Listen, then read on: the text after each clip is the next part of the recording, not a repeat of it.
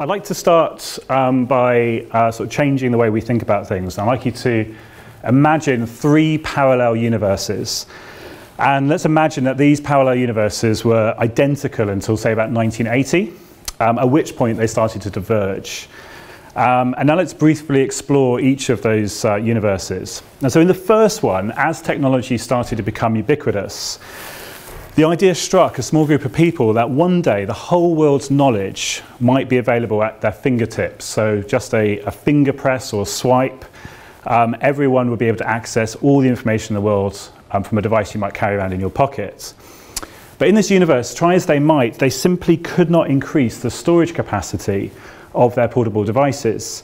And the whole world's data was measured in exabytes, but the maximum they could squeeze out of the storage on their handheld devices by the early 2020s was maybe a few terabytes. And this was a problem, because the dream was to carry around all the world's data. Blink of an eye, you can touch, swipe, and access it, and they can never achieve this dream. And so what happened instead, a small army of people tried to solve this problem by spending their days aggregating all the world's information, all the world's news stories, into what they called the golden source of truth. And then every night what they did is they distributed this information to everyone's handheld devices, which was about the best kind of workaround that they could find. So meanwhile, in parallel universe number 2, they solved this problem. So rather than building central repositories of data, where newspapers, articles and photographs could be stored, they realized what was needed was a highly distributed system. And so rather than handheld devices storing all the information, those handheld devices could access the information held on servers potentially the other side of the world. And no one person or organization controlled the data, the creation, storage or distribution of data. So I think we're familiar with that parallel universe. And so what the other universe could only dream about was made real, and that's the whole world's information could be accessible in your pocket, in a device. People in universe number 2, they had a different problem. So while they essentially reformulated, they remade their publishing industry via the web into a fully distributed system, the prevailing viewpoint on data management in the enterprise was to centralize. And so they started with a sort of first the era of data warehousing, where all the likely questions that might be asked of the data were identified in advance.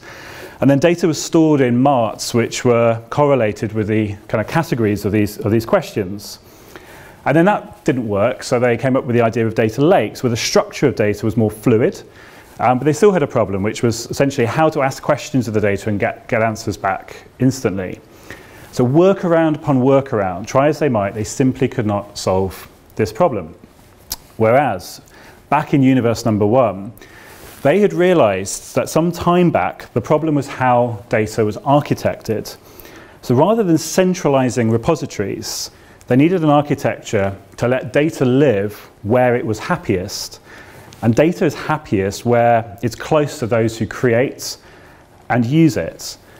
And data and logic, and the logic by which it's processed, need to be separated into different levels of abstraction. And so the breakthrough came when they realized they were thinking about data in the wrong way.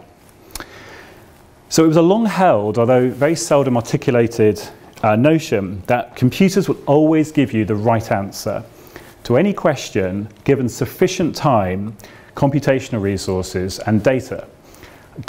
Assuming you ask the question in the right way, of course. So put simply, accuracy is treated as a constant. And the volume of data, the time of latency of response, that's the variable. More data, it will take longer to compute the answer, but you can offset this by throwing more computational resource at the problem. Feed more data in, and you'll be back to square one again. So people in universe 1, they realized that while accuracy was sometimes necessary, and maybe even imperative, a large number of cases, it wasn't actually what people wanted from computers. And you can imagine when cycling through photographs on the kind of parallel universe Facebook, people didn't need to wait for every single photograph to download before they found the right one. They just skimmed through pixelated views of different photographs until the one that they wanted came into view, and then they waited for that to download in its full high-resolution glory. And the same was true of navigating maps. So you didn't need to have a high level of detail of every single road on every single street of the world. You simply could make out the rough contours of the features that you recognized in the pixelated view, and then wait for the next level of detail to download. But to do this for business data requires a rethink to how you architect solutions, and that's the thing that people in Universe 1 achieved. And so by treating data in the same way as microservices, you can build highly composite data lakes, virtual data lakes, which enable you to develop systems that can query all of your data all of the time.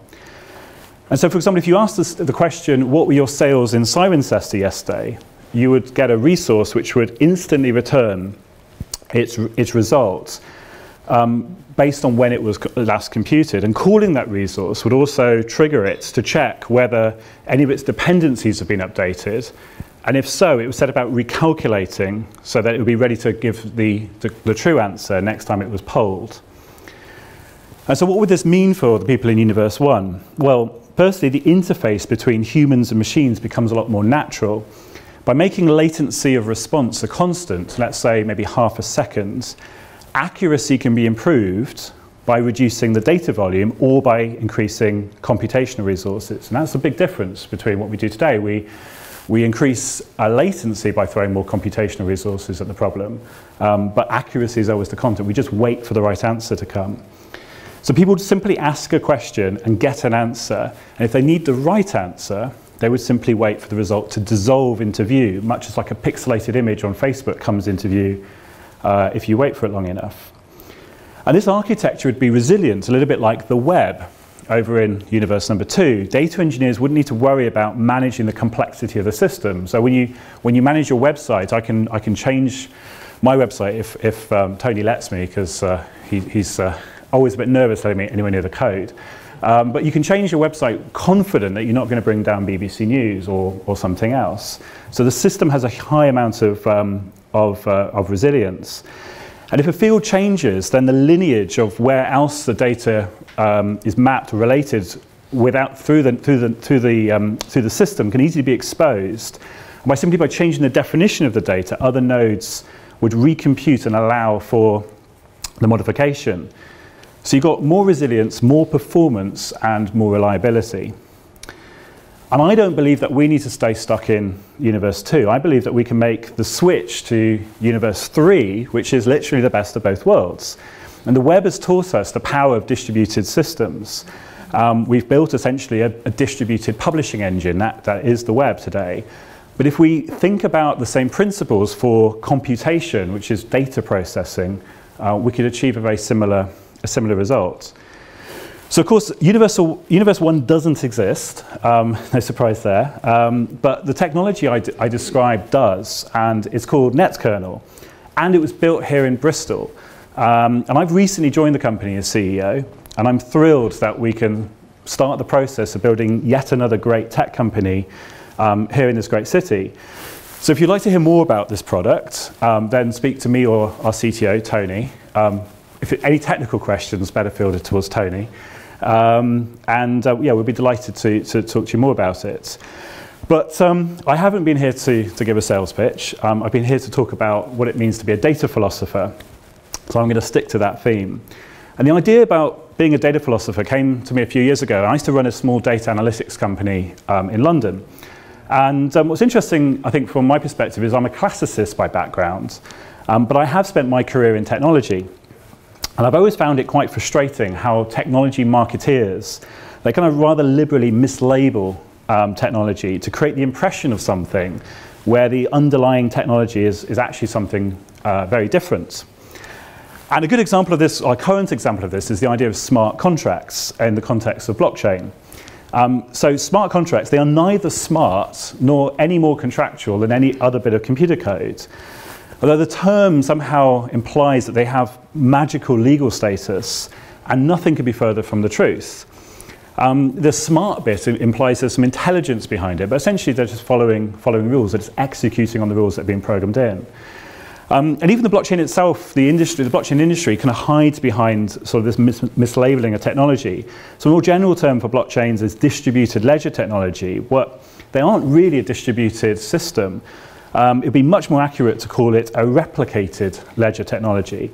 And the reason that you architect blocks of data chained together is because this is a really efficient way of replicating data between nodes and also dealing with change. But it's a really, really inefficient way of querying or storing or analyzing data, which is the purpose behind 99.9% of database technologies.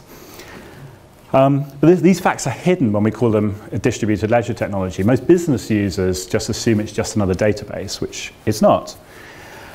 I was drawn to these problems when I first came across, much earlier in my career, about data warehousing. So to me, when I thought about a warehouse, it's a distribution facility.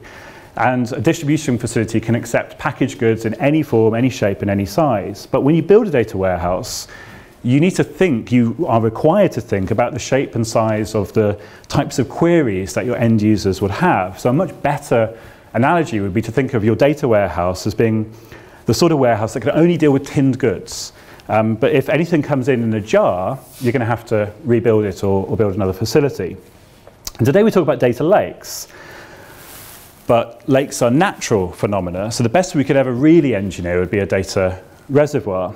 But the rhetoric behind data lakes is to conjure up this idea that you could swim around the data free and unconstrained. But the reality is that most administrators of such systems try to put signs up saying no swimming around the shoreline, because they don't want you to pollute the data. They don't want their data lake to turn into a data swamp.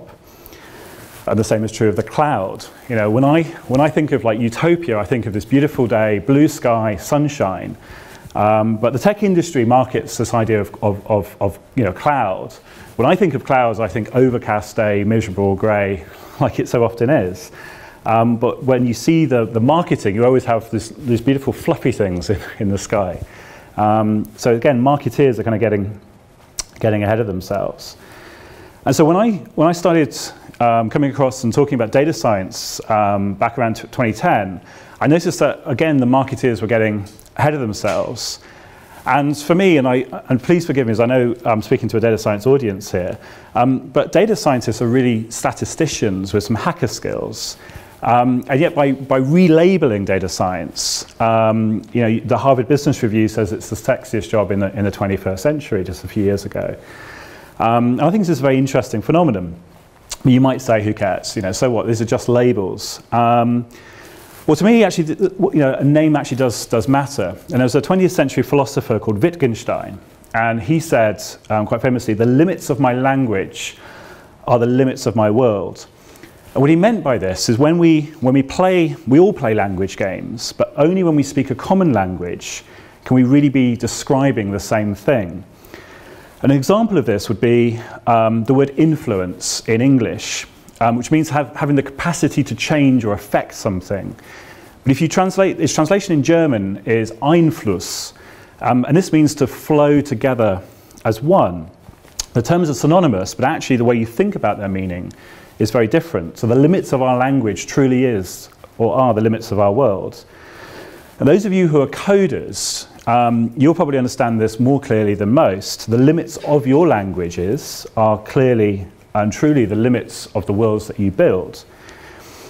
Now, if this was a sales presentation, I might say that one of the most powerful aspects to our product NetKernel is that we can share scope across multiple programming languages and across multiple Turing machines. And think of that as almost like a universal grammar coupled with a universal vocabulary. But this isn't a sales presentation, so I must stick to talking about data philosophy. So it was only when I was working in the field of data analytics and data science that it started dawning on me how many times we were faced with ethical challenges in our work, and also how ill-equipped most of my colleagues were to deal with them. And I'll give you an example. It was a well-known British brand, which I won't mention their name, but they invited us to pitch to help them build a new core banking platform that would be central to their new digital-only bank. And so we were asking them what they were hoping to achieve from data analytics capability. And the response was quite horrifying. They said, that for them, the value of the transaction data running through the platform was incredible. And if they could only incentivize people to get onto the platform, they could monetize that data very successfully. And I think that for me was a big kind of red light going off. And clearly something which I felt, we shouldn't be doing. And I think our client hadn't thought about this. And they hadn't appreciated the ethical challenge until we pointed it out. And time again, I see this playing out in data science. And mostly it's down to the individual producer, the data scientists on the ground, to decide how to solve these problems as they arise. And the problem is kind of obvious, really, when you look at it. And yet so few people, I think, have just developed a strategy to solve this problem. So my question is, how many of you are from a liberal arts background? One of two, good me. Brilliant.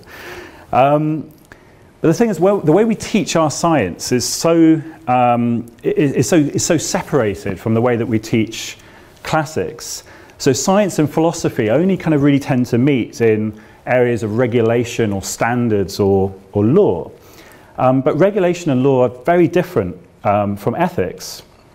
And I realize there's a big gap in the industry, that if we are to really usher in this brave new world powered by data analytics, we're going to need a much more interdisciplinary approach to solving this than simply getting data visualizers teamed up with machine learning programmers. We need data philosophers too. And so for me, being a classicist in the tech industry, I've always been a bit of an outsider to both groups. My friends, when I was studying law, they've all gone into becoming lawyers or management consultants. And for them, using technology is just not something about changing the world, it's about sending an email. And yet to the techies that I work with, my lack of computer science background is an issue. And so I experienced this problem quite recently here in Bristol, when I gave a TED talk at TEDx Bristol in November. And the thrust of this was I was fed up with the media presenting a kind of what I see as a very ill thought out argument about robots stealing our jobs. And even the response to this is even worse. It's much less thought out. And largely it goes along the lines of, it will be a problem for some people, but we'll reskill and retrain people just in time. And to me, it misses the fundamental point about automation, that none of us really would bother getting jobs if we didn't need to. And the same technology that might take away jobs has the power to provide the needs that we have in such a way that we might not need to go out and get jobs in order to survive in the future. And so my message for my TED Talk was really one of hope about technology. And also one where I was trying to subtly say that if we think about things differently, then we might get the outcome that we're looking for much easier. So that was my TED, and I was kind of shocked by one person who responded, and many of you will know him, Stephen Few. He's one of the greatest data visualization experts, and I've been a big fan of Stephen's work. In fact, his book, Information Dashboard Design, we made core reading to every single one of our team in my old data analytics company. And so you can imagine I was pretty horrified when I read Stephen's blog at the end of December, which basically trolled me and slated my TED Talk, and also invited a rather personal attack on me from his followers. You'll have to watch my TED Talk, and you'll have to read Stephen's blog article to see really what the fuss was about. But it dawned on me that this was the same example, another example of the same problem.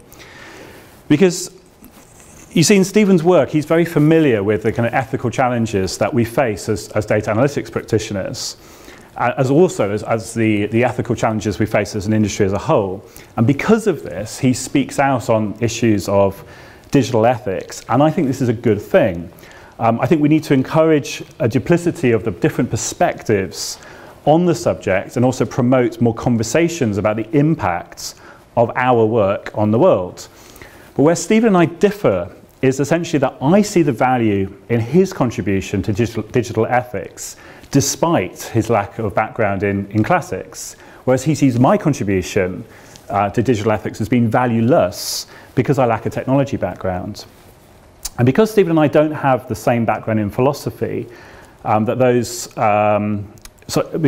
Stephen doesn't have the same background in philosophy that those with a liberal arts background has, he wasn't really able to join the same language game, and so resorted to an ad hominem attack. And those of us with a classics background know that if all else fails, go for an attack on the personality on the other side of the debate.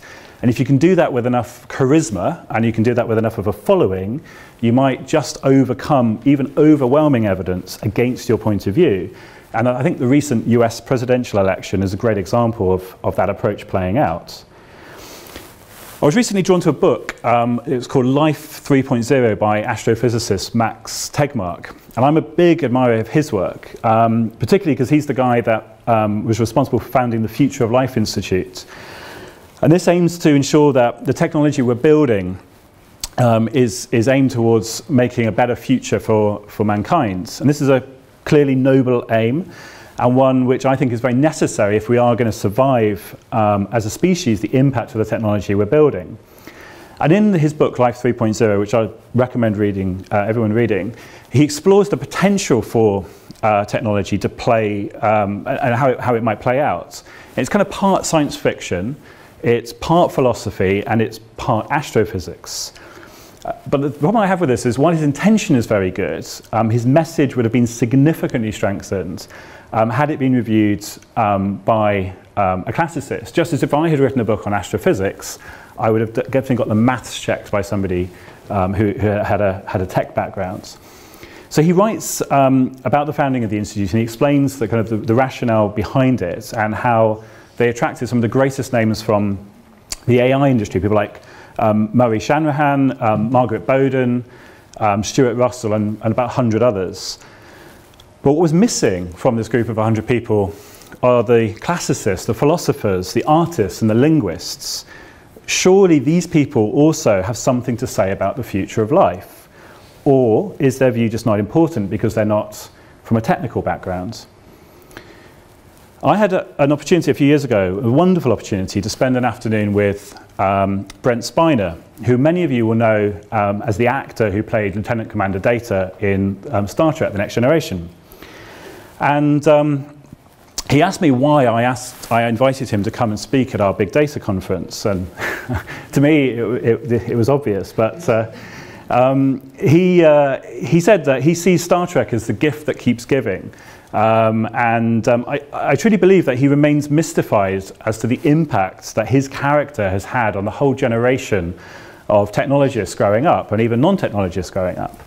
And I said to him that for me, what I was curious about was that there are those of us who aim to build machines to play human. What might we learn from a man who played a machine? And he laughs and he said, look, I can barely use an iPhone.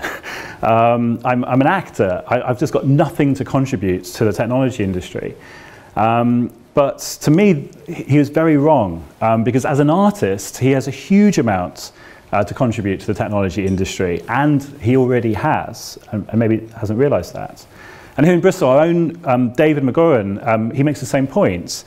It's an interdisciplinary approach, taking technologists and artists, bringing them together. And when you bring them together, that's when we can really make some progress. So I'll end on a final point. I was speaking with a CTO of a bank a few weeks ago, and he said that to him, technology is the easy part. The problem is people. Getting them to change has been the hardest part of his job. And I thought this was a really, really interesting point of view, but one which I totally disagreed with. To me, technology, good technology, fits your hand like a glove. It's so natural, it does not require any change. And it's easy to say that people are the problem when you try and impose bad technology on them. But when the technology is well thought out and well designed around their needs, then no change is necessary. So I asked him, just look at when you rolled out iPads across your organization. How much was your training budget? And that's the best thing about being a data philosopher, because philosophers have the luxury of just asking the questions. The answers come from everyone else. Thank you.